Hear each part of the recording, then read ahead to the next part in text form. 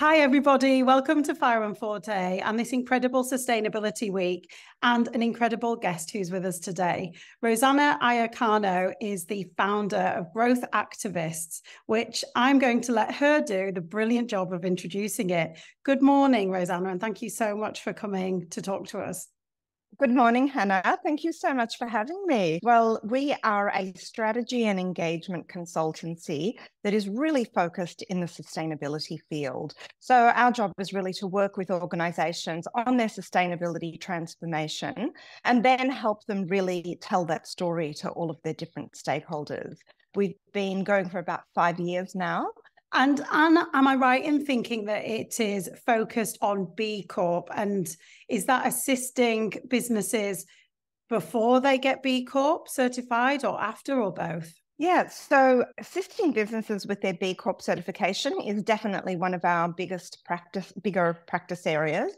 And we have 5 B Lab trained B consultants on the team that are helping a whole range of different businesses on their B Corp journeys. What B Lab, so B Lab is the certifying body and B Corp is the certification.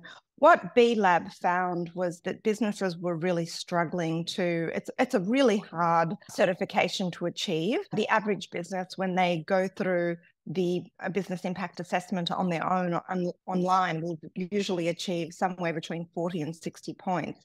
But to certify, you need to be over 80 points. So it means you need to have some pretty exceptional practices in place. And a lot of businesses were a little bit overwhelmed by that first go at it and found some of the questions hard to decipher. So our role in the B Corp certification process is really to do the hand-holding all the way through and help businesses discover all of the different practices, procedures, policies that they can put in place in order to make it to the 80 plus points. And generally we get them well over the 80 points because our job, I guess, our strategic point of difference at the Growth Activists is that we help them also discover areas of ESG strategy that are really intrinsic to their business models and where they can be really exceptional and leading. And I think that takes a little bit of prodding and pushing and provocation, but that's what we're really good at. So yeah, we'd like to think that not only do we help these businesses achieve certification, but they also discover what their true ESG strategic pillars are for the organization, which creates a fantastic storytelling opportunity on the back end to really engage all their stakeholders. Absolutely. And I imagine that some businesses are so big, they may not understand or have a full appreciation of the processes and procedures that are happening in another area of the business. Do you find that? Is it easier maybe in smaller businesses than bigger ones? Look, I think the challenges are different for small versus large businesses. In small businesses, it's very often just lacking the resources to put all of the measurements, policies, procedures in place. I mean, one of the things to remember with a certification that's fully audited, like the B Corp certification, we use the catchphrase, no proofs, no points. So everything needs to be very, very thoroughly documented in advance of it being audited. And that's where small businesses struggle the most. With large businesses, yes, very often it is. They just have disparate functions that are operating across different parts of ESG. When you look at governance, very often that sits with finance and legal. When you look at some of the social impact areas, like community impact, some of it will sit with marketing or product. Sometimes it'll sit with procurement as well. And then environment sits across a whole range of different functions as well. So just pulling all of that together in a coordinated way is something that large businesses really appreciate having a structured process on, which is something that we've developed and we've taken them through. So, we've taken very large businesses, like the largest we've taken through is First Century Investors. They're Australia's second biggest wealth manager after Macquarie Group. So they're a bit of a behemoth. So taking them through the process was amazing. But we've also taken, small designer businesses through the process, even micro businesses. So we really love that range of different organizations, but their challenges are all different. And so we tailor the program, the transformation program and the project management to meet them where they are. Excellent, because it's about finding out where to get all of this information from. And I think it's fascinating, the unique story that they've got to tell as well, because that's often something that everyone can stand behind proudly for if they work at a business, if it's the procurement, the way that they treat their teams, if it's the supply chain. You'll have much better examples than I've got, but I think it's something to really celebrate in an organization. I'm going to come back and ask you about some of those, because I thought it might be helpful for people listening that are not as close to B-Corp certification. In your view, what is so good about B-Corp certification in the world of sustainability and what you're trying to do? And how would you briefly describe what B-Corp actually is? Okay, so I'll start with the description of what it is. It is, I think, the most comprehensive whole of business ESG certification, which means it's very, very broad. It has 5 key areas that it covers. It covers governance, customer, environment, community, and workers. So it's very, very comprehensive. And as I mentioned before, it is a fully audited process. So that makes it quite a challenge for businesses to document their evidence around everything that they have in place. And the other thing that makes it quite unique, or at least a little bit different to, some of the other efforts that are happening out there from an ESG standpoint, is that it's multi-stakeholder oriented. So a lot of organizations are really doing a decent job, and sometimes a very good job, in reporting ESG, primarily for the investor community, particularly listed companies. We're moving more and more towards mandatory disclosures. We'll probably see a lot of regulation start to really come out in the next 6 to 12 months around mandatory reporting. But I think what's really important to remember is that a lot of this reporting is still primarily for the financial or investor community, so that they have insights into the risks, specifically of the organizations that they're placing investments in. And what is great about B Corp is that it is considering all stakeholders. It's really thinking about how you're creating value for a bigger group of stakeholders.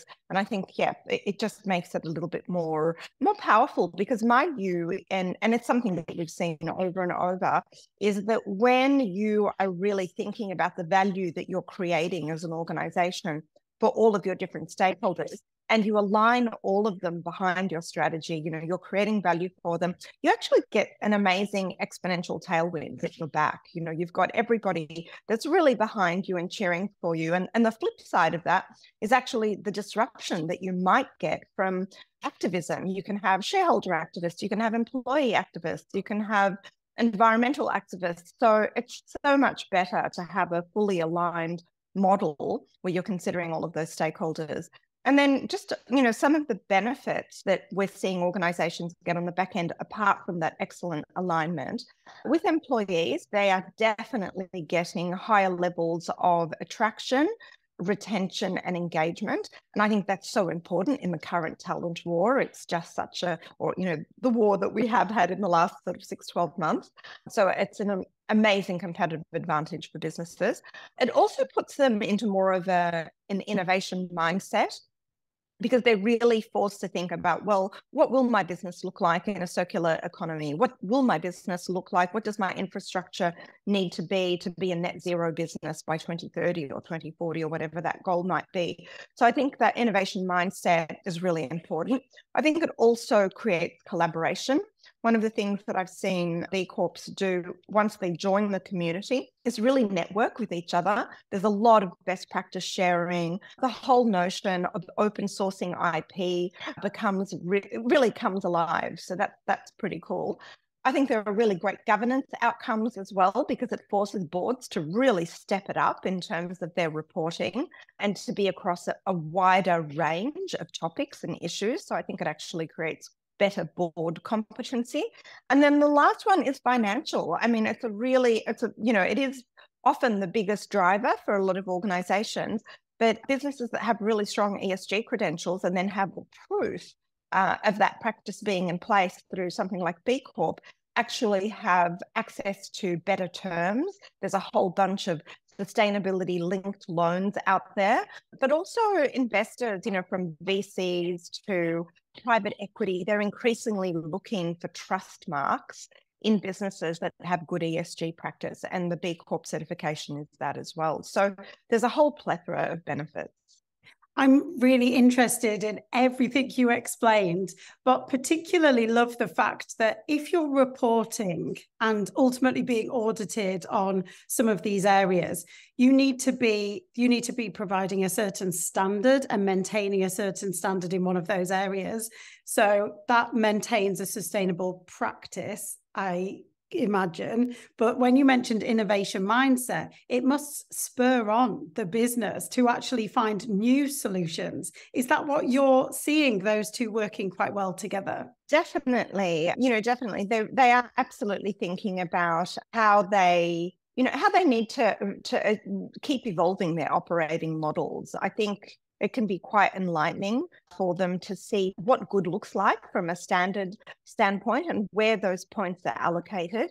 There's something within the business, the BIA, the Business Impact Assessment, which is, this fantastic online resource that has over 200 questions, which is what, the whole, I guess, assessment is made up of. It's got this really amazing inclusion called impact business models, where businesses get these supercharged points for doing something that is very unique, leading, and differentiated in the market.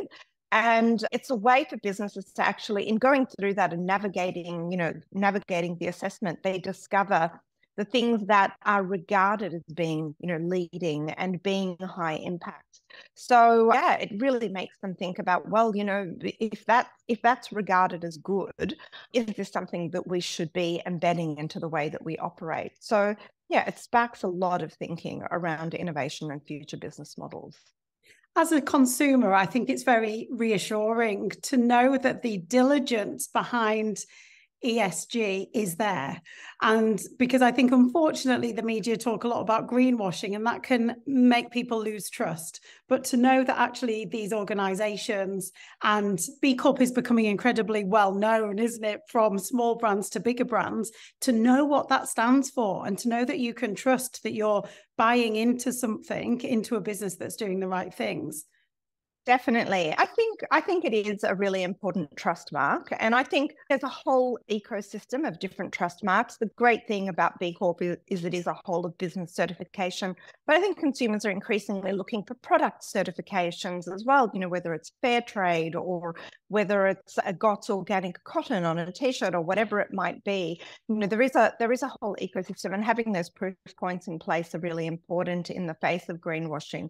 But I think what's also really important to remember that once you get that certification, there have definitely been instances of businesses that have worked up to the 80 points and they've gotten the certification, and then it's been a little bit of set and forget. And it's like, okay, let's not think about it until, the next 3 years. So you need to recertify every 3 years.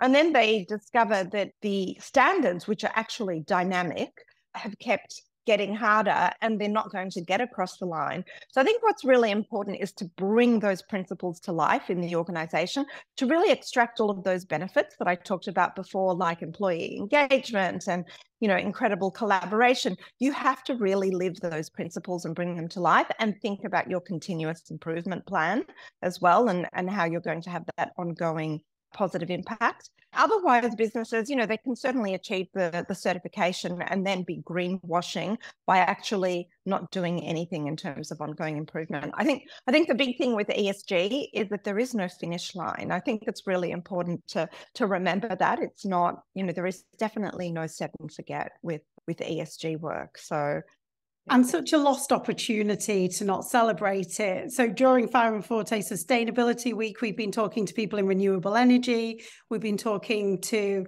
platform owners that manage carbon emissions for small to medium businesses, ethical fashion, lots of women leading in amazing initiatives.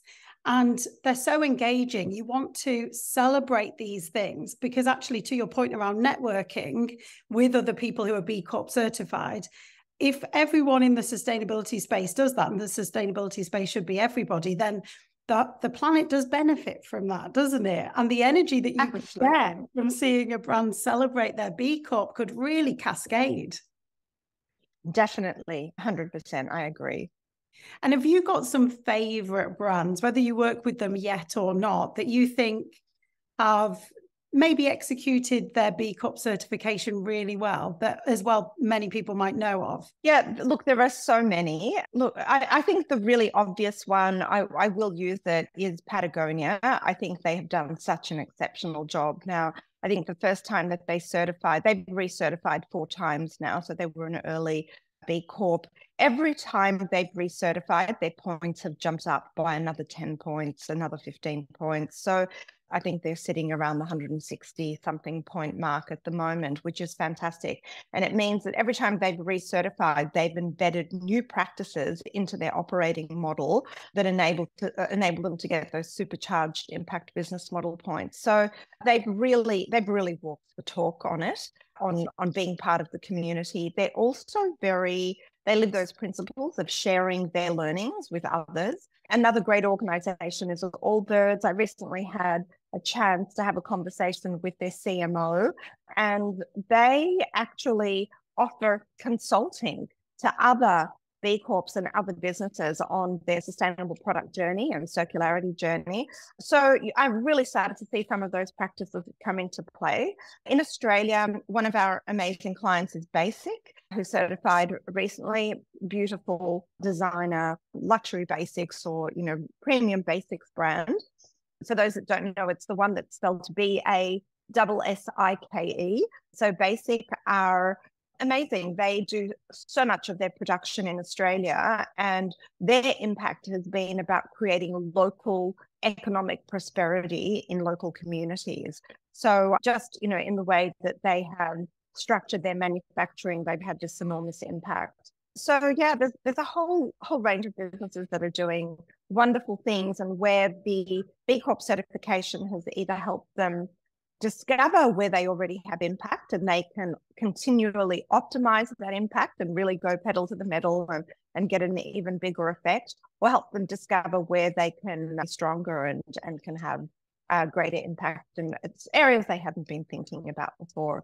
So yeah, I mean, even for Sentia investors, the way that they really reviewed their investment policy and where they put their clients' money, that was a really, really powerful signal to the rest of the financial services market as well. So yeah, the B Corp certification can be a powerful trigger for positive impact.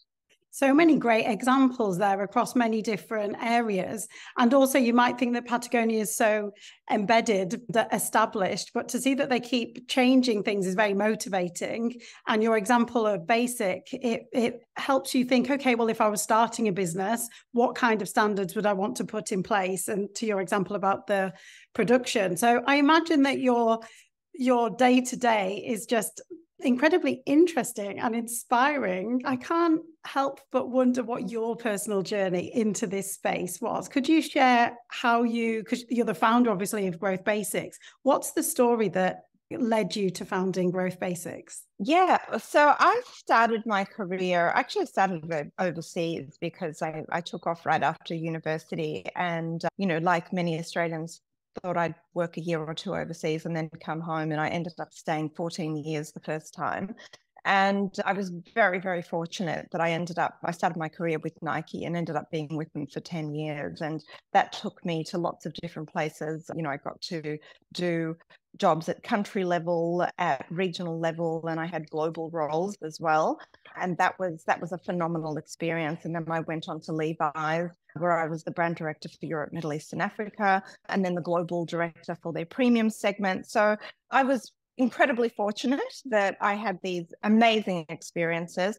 And when I came back to Australia, I would say my most satisfying roles were in private equity. So I was able to take all of that experience that I had built up in these global multinationals, all that incredible best practice around brand and product and, operational efficiency. I managed business units at Nike, full, P&L business units in the last few years that I was there.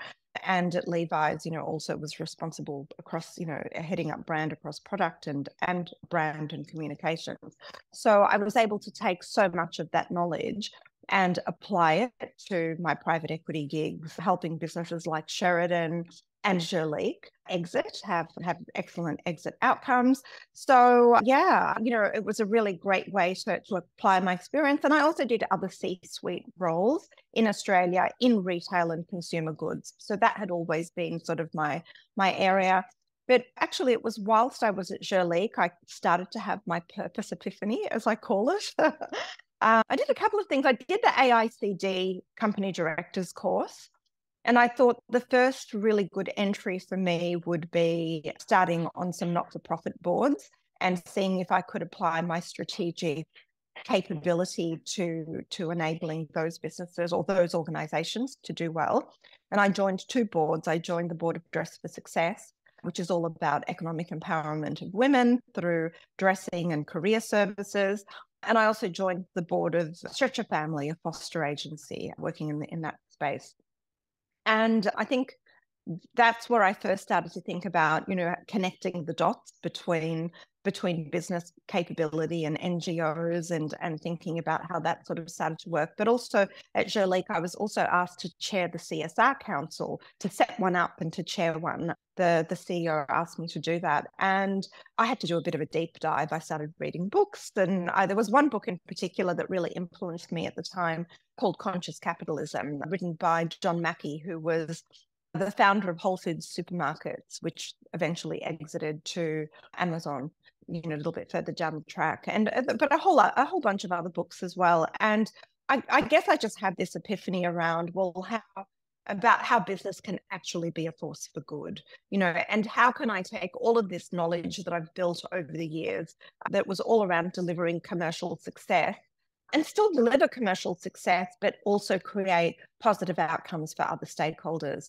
And that just flicked a switch for me. So I've, really maintained my board work in the not-for-profit sector as much as possible, because I found that very gratifying, being able to apply my skill set to those organizations. But also I just thought, how do I make this a career as well? How do I? So, successively in all of my successive jobs, I always thought about CSR, which is now called ESG, and how to incorporate that. But it wasn't until I co-founded the Growth Activists with my business partners that I thought about, how do we actually create a consulting practice that has purpose and business as a force for good deeply embedded in the philosophy and in the practice and how we work with organizations. So yeah, that's kind of how it came about 5 years ago. A superb trajectory.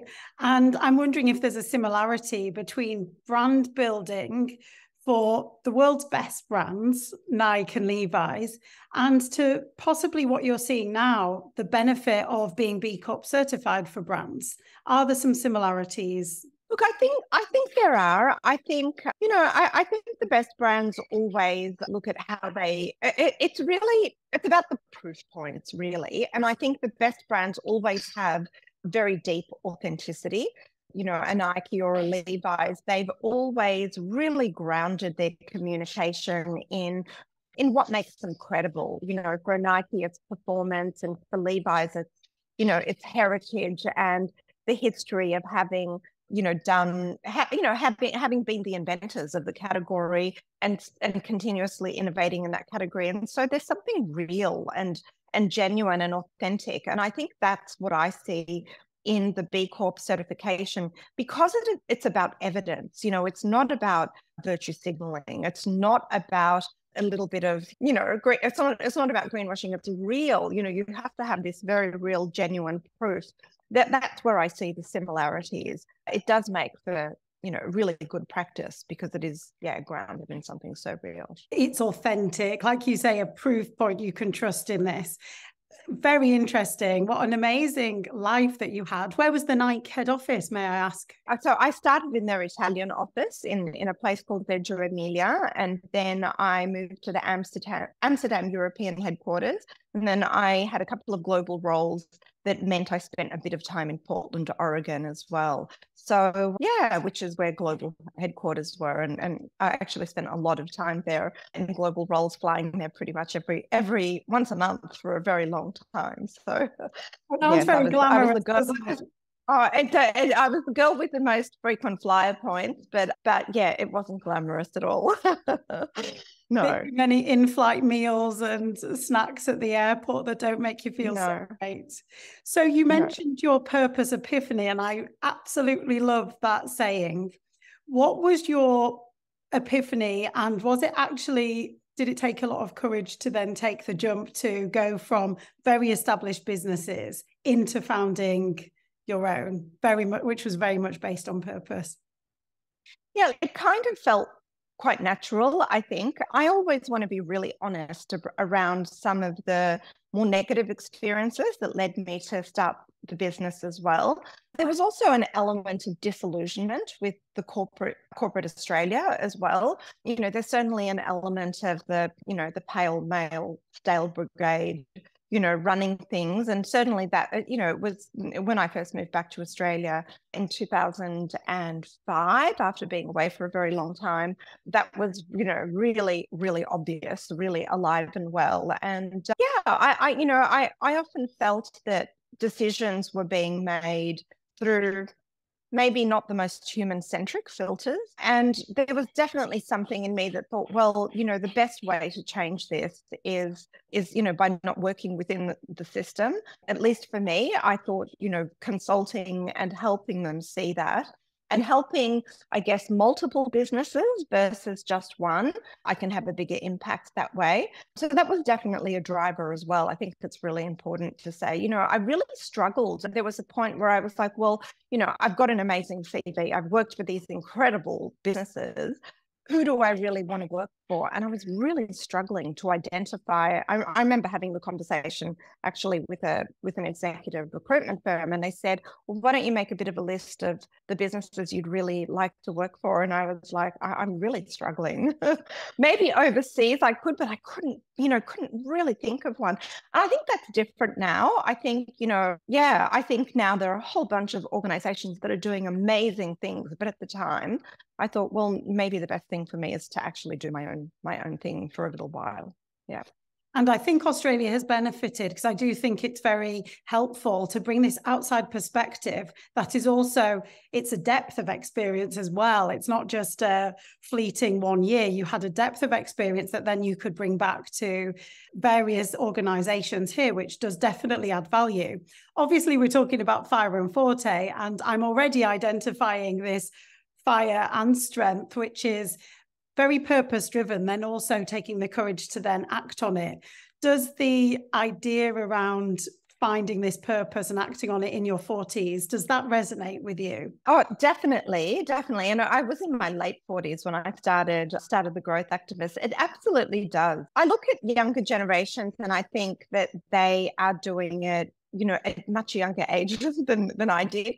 There was, you know, I think you know, for a long time, I was kind of in, you know, this kind of, you know, what was expected. I was on the pathway of what was expected and what, you know, was seen as a good traditional career path. And I think breaking out of that and challenging that and starting my own business and, you know, kind of finding this, you know, inner fire to do something a little bit different. Yeah, it didn't come to me till my mid to late 40s. Whereas I think a lot of younger people are doing it very, very early. And I love that. You know, I feel like that they're finding this space and they're going on entrepreneurial journeys much, much earlier.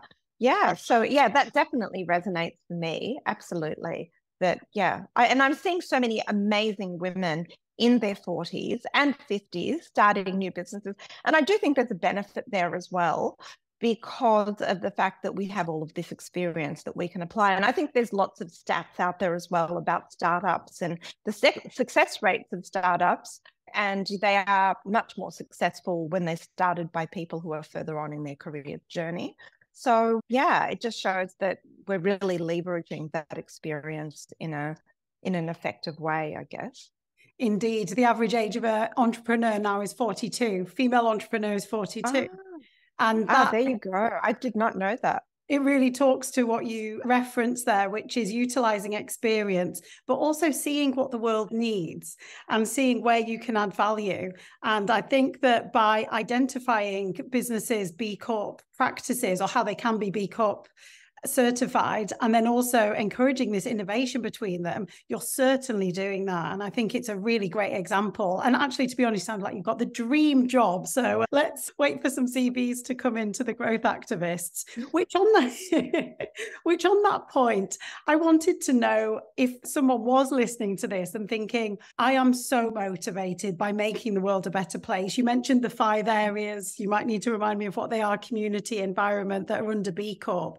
If someone had heard that and thought, I would love to work in that space in one of those pillars, but maybe they've had 20 years in another career, what advice could you give them about the kind of skills and experience that they could maybe transfer over, or that they might need to acquire to move into that space? Yeah, that's a great question. I'm a really big believer that you have to skill up in the ESG space. And you have to have a baseline understanding of the science, particularly in the ESG, when it comes to the environmental space as well, and really understand sort of the bigger dynamics. So I would say that's really important. And what's also really important is making sure that your understanding, it needs to come from the place of evidence and proof as well. And that rigorous analysis and measurement is really, really important. And being able to develop a skill set in that space is really important.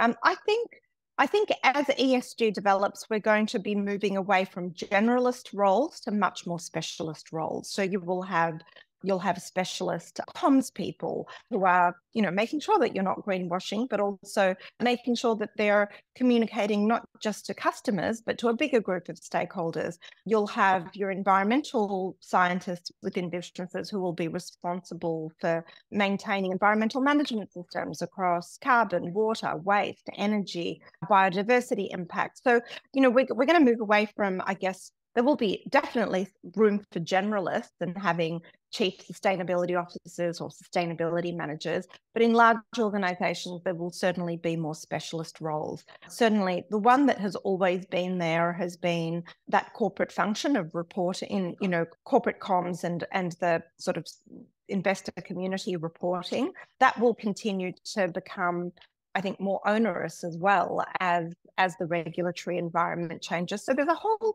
range of different areas people can go into. But I think what is really important is to get that systems thinking going and understanding that there's a huge interconnectivity between all of the components of ESG. I think, one term that's really resonating with me is that it's not ESG, but EESG. So it's about economy, environment, social, and governance, and that they are all really powerfully interlinked. So I think having that sort of big picture understanding before you go down into any of the specialist areas is really important. And understanding, just the principles that to really drive change, you do need to be a systems thinker and think about the interconnectivity within organizations, but even externally between governments, NGOs, businesses, academia, and pulling all of those pieces together. So I think I've answered the question. Absolutely. There's plenty of reading and research to do, but there's also a lot of resources out there from what I can see. And from what you're talking about, I'm thinking that there's not a day that goes past where it's not in the media, something to do with ESG or EESG and businesses putting investment behind certain technologies. So would beginning with reading and getting that kind of broad idea and understanding be a good start point? Definitely. I think, there are, a bunch of different, different newsletters and things that people can subscribe to. Bloomberg Green is something that, lands in my inbox every day. There's Sustainability Today. So there's a whole bunch of really great resources out there that you can either follow via email or follow on LinkedIn as well. I think if you can encourage your organization to join the Global Compact Network for Australia, that they have an incredible online library of short courses that are included as part of membership. That's something we're members, and it's something I'm always encouraging my team to do, to cycle through all of those courses. It's a relatively small investment for a small business to become an annual member and then to have access to all of those courses. And then there's a whole plethora of other courses that are available and increasingly specialist as well. So there's lots and lots available for sure. And I think just understanding sort of there's conferences to attend as well. So many more conferences than even just a couple of years ago.